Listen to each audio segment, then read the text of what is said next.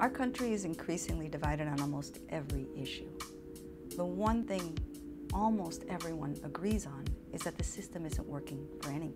And so what we have seen since the Reagan era is a retraction from the government's commitment to the people. Right now, more than ever, rebuilding local democracy is critical. The new social contract is a project of Nesri that pulls together the boldest and most transformative community-driven solutions around the country and puts them together in one framework. A new social contract is central to our long-term mission. It opens up our framing, our understanding of the possible. How do we come up with universal policy and practice that is also targeted to those who actually are most impacted? We regularly hear that democracy is in peril, but in order to reclaim it and revitalize it, we need to build it from the ground up. We need to start locally.